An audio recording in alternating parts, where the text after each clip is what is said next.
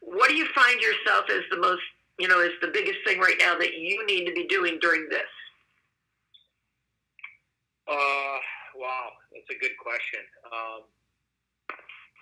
I would say that personally, I think I'm a people person. I'm a face-to-face type of person. So the fact that you have to do, as you say, everything by phone or Zoom conference calls or what have you, that part's a little difficult. Not because of the technology, it's because I like to be face-to-face with people most of the time. And obviously, I'm around the players on a regular basis, so not being able to do that every day is tough. I think the other for them is, and it's part of our job as a staff is trying to continue to give them. I don't know if it's opportunities or ideas just to continue to stay fit as they would like to, because they did so much work in the off season and in preseason to get ready for the season, to kind of try to keep that foundation of fitness up. And it's limited at times when, you don't have, first off, you have to do individual workouts because, you can't be around people. And then two is where do they do that at? Those are probably the more difficult things from just an everyday management point of view. Here at for 41 Action News, we talked about the workouts. We talked with a couple of your players and said, hey, we're still in shape and, they're doing a lot of cardio stuff, but I imagine there's a lot lost not being able to do 2v2s, 5v5s, and team stuff. What is the difference in shape and in game shape? And this does get back to going to anticipate a couple weeks leading up for ramp up to the season, or just kind of getting right back into it? Well, I think that, right now the priority for the players is to try to just keep their foundation of the fitness that they do have. They're not going to stay game fit. There's just no way. They have to play games, so that's not going to happen. But it's really not losing the foundation of fitness that they built up in the like I said, in the off season and the preseason. In regards to return, obviously a lot is going to depend on when we do return. But I believe that there's probably going to be a mini preseason, maybe 3 or 4 weeks of training prior to the opening game that we play. So, do I think that's enough time? I think a lot of it's going to have to do with, the level of general fitness the guys can keep in their tank. It's going to come down to that. But I think that all of us will, and I say all of us, it's not just at Sporting, I think it's with the league. I think we'll come to a pretty good informed decision based on when our start of season will be, or return to season.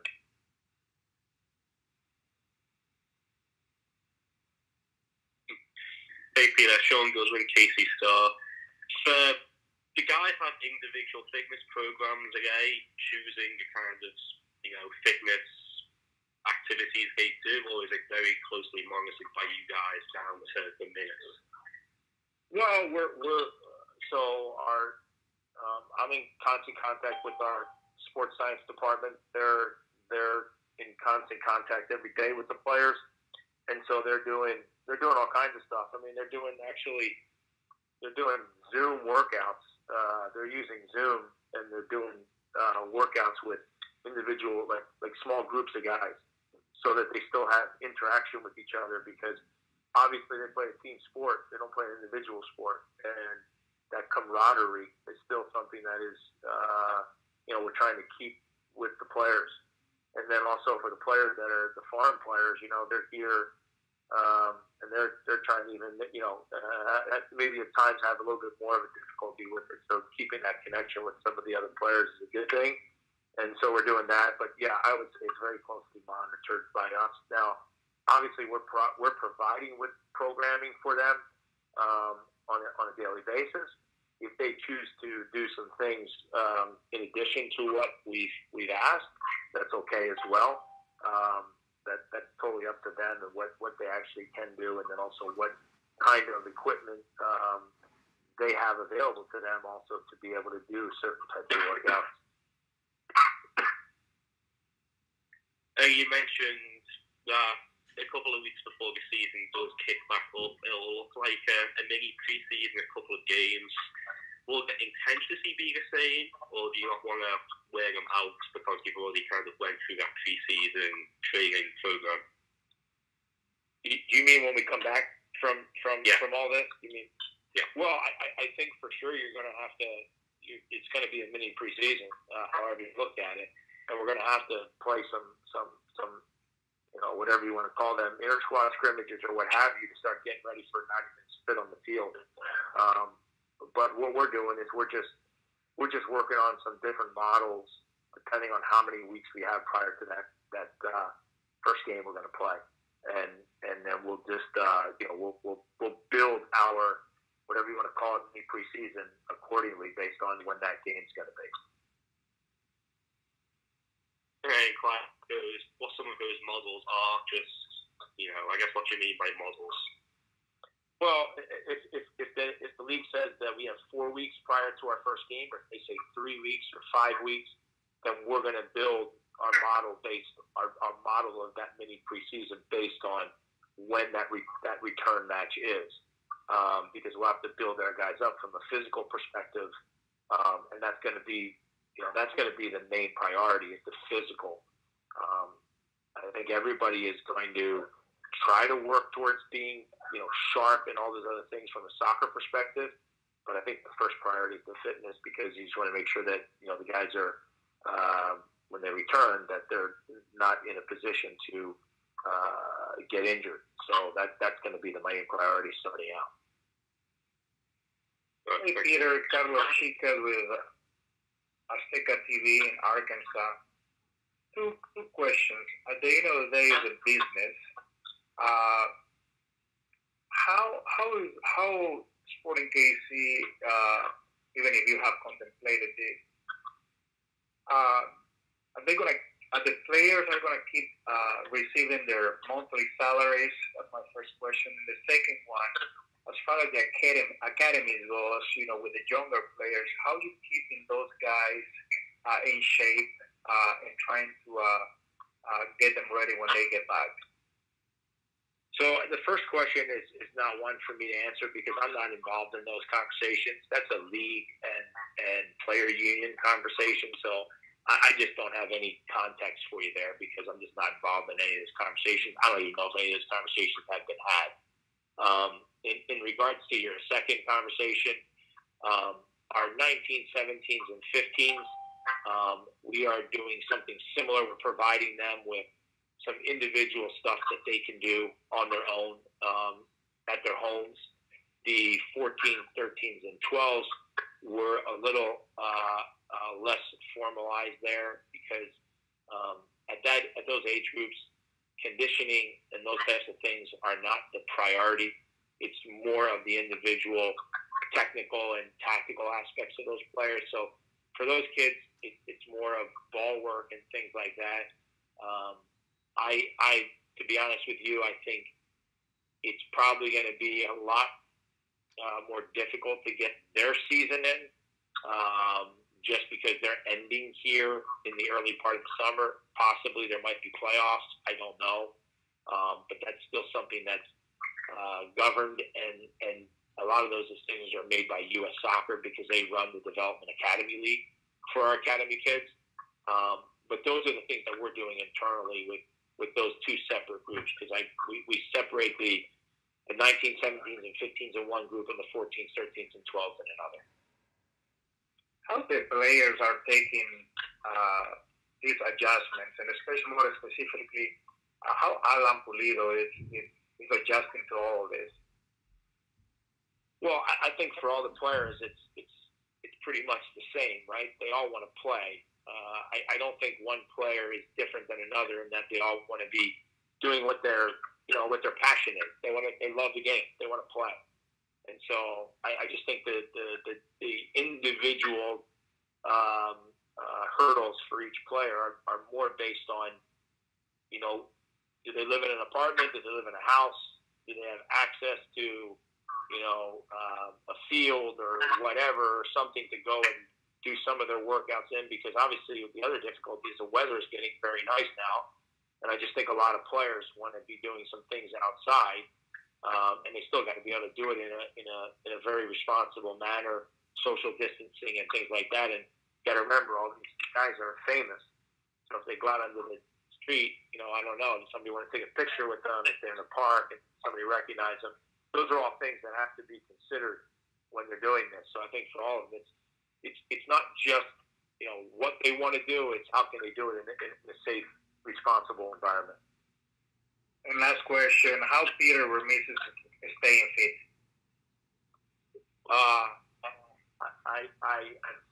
I think unfortunately for my wife, trying to do 2 workouts a day, and I've now recruited her because we need to do something during the day. So she's probably one that's more angry than I am.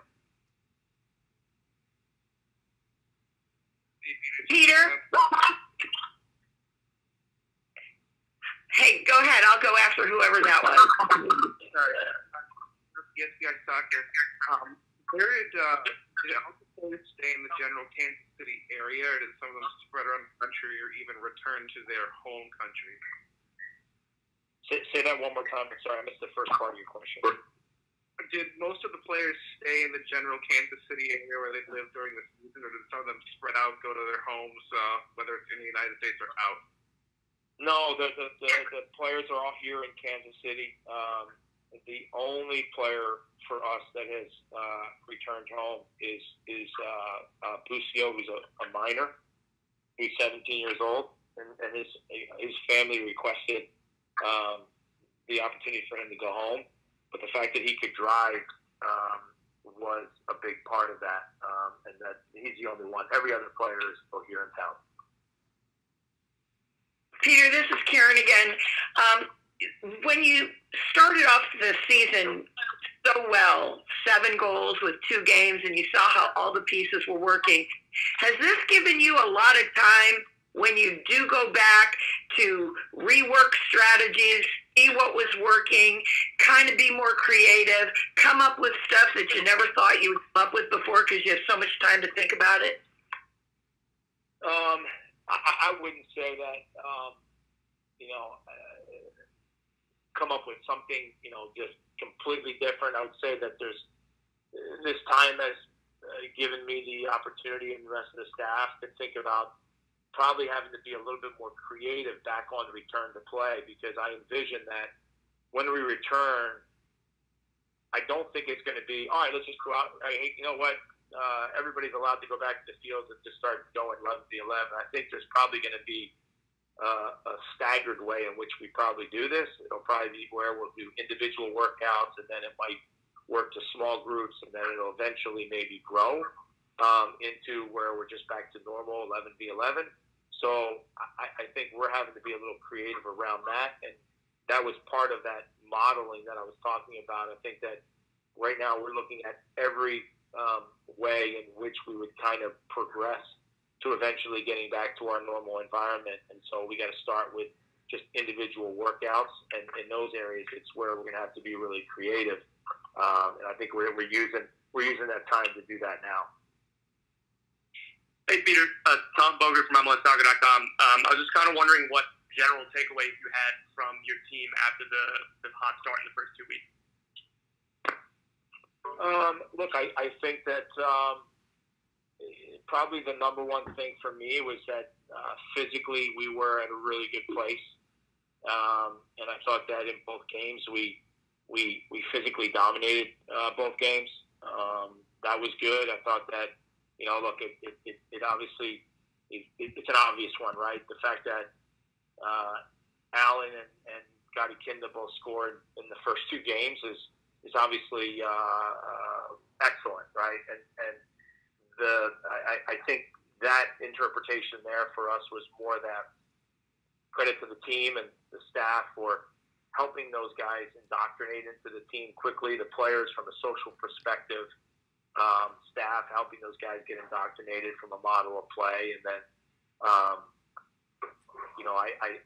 I would say for those guys, and also Puncic, when you look at Kyrie Shelton, the work ethic that those guys are putting into the team, both off the ball as well, I think is a big positive.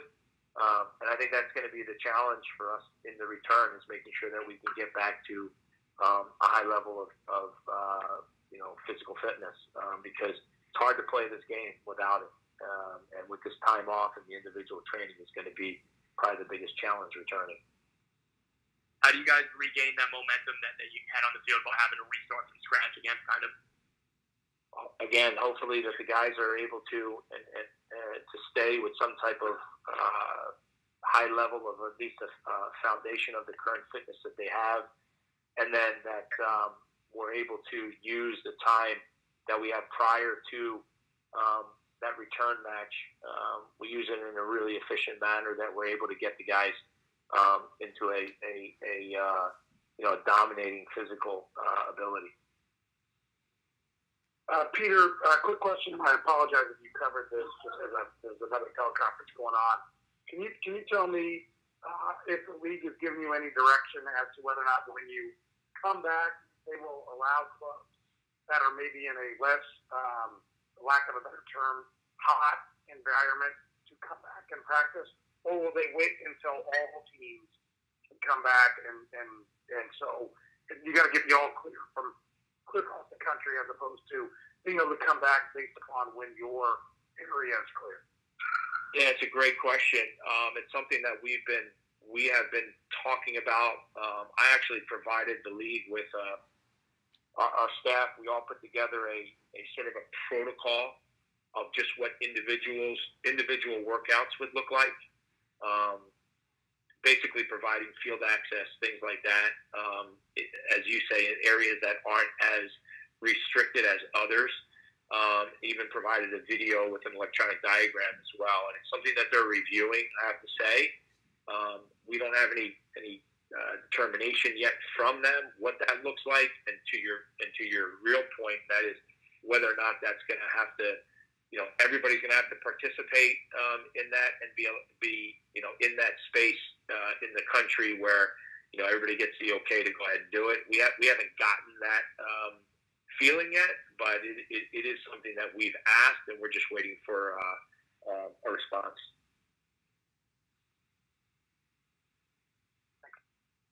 Hey Peter, is there any talk within the league of just looking at what other leagues have been doing, like how the NBA, NHL, and MLB are handling this, and how is that being used to influence your plans? Well, I think first, our league is obviously staying in communication with the rest of the leagues just in our country. At the same time, I think they're also following what some of the leagues are doing, around the world. I think most of the time it has a lot to do with where they are in this pandemic and where what their area looks like. I think what's difficult is and I've made this. I've given my opinion on this. I think it's hard to compare our players to basketball players. Look, the compensation is different. Basketball players, almost all of them have, a weight room in their house. They almost all have a basketball court in their backyard. A lot of them have their own individual trainer, so they can do workouts to stay fit in a much different way. Our players have a soccer field is 75 yards wide and 120 yards long. Most guys don't have that in their backyard, and most guys don't have a weight room. So a lot of things that we've had to do just here in Kansas City, we've had to deliver equipment to players and those types of things to their houses, so that they have the ability to do a lot of these things on their own or in their houses, because they don't have it. You got to remember also, we have a lot of foreign players that are in our league as well, and a lot of them are in apartments the whole time they're here. Some get into apartments in the first quarter that they're here, and then are looking for a home. So there's a lot of transient type environment for the players, and so it's much more difficult in how they get prepared and what they do. So it's hard to look at the other sports just because I think that we're kind of in a place on our own. And although I do think the teams have been very creative in trying to figure out how to manage that. Hey, Peter, Sean again. Once you guys do return to play, do you have any ideas or preferences how you'd like the league to be structured, whether that's full regular season and a shorter off season, or condensed regular season? What would you like to see? You mean as far as when we return? Yeah. Well, so much of this depends on when we return. I mean, I think everybody would say that they would love to see that. We would love to see us play all the games. If that means that we have to play, Saturday, Wednesday, Saturday, something like that, and I think for most of us, I think we say we would do it just because we want to try to uphold the integrity of the competition as best as we can. But I think it's all going to depend on when we return.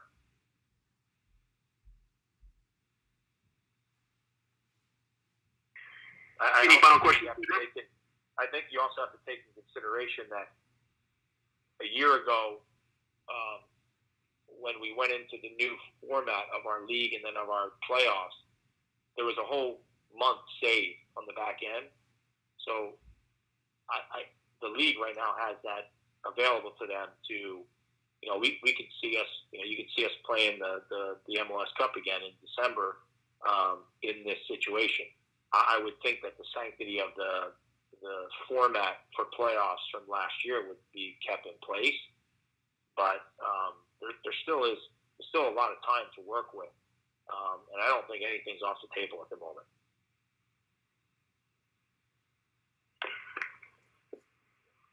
Any final questions? Mr. Vermes? Yes. This is Felix from Innovation Kansas City, and in this unconventional time for everybody, what would you say is the competitive advantage of Sporting Kansas City versus other clubs during this challenge of conditioning the players and preparing them for the unknown?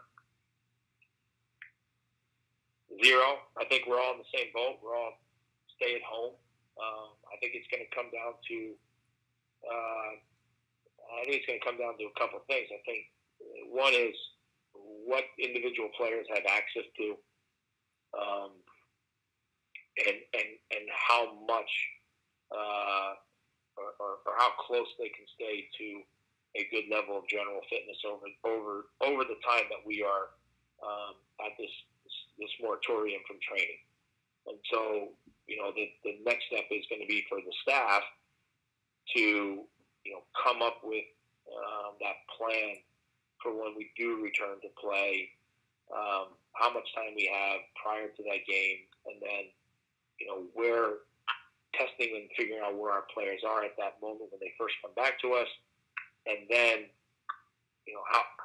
what kind of plan we put together to try to get them back to a level of fitness that first and foremost ensures that we're not going to put them in danger of injury, and then hopefully it starts to that fitness plan, that level of fitness that they get, is able to sustain the kind of play and the intensity of how we want to play on the field. All right, thank you.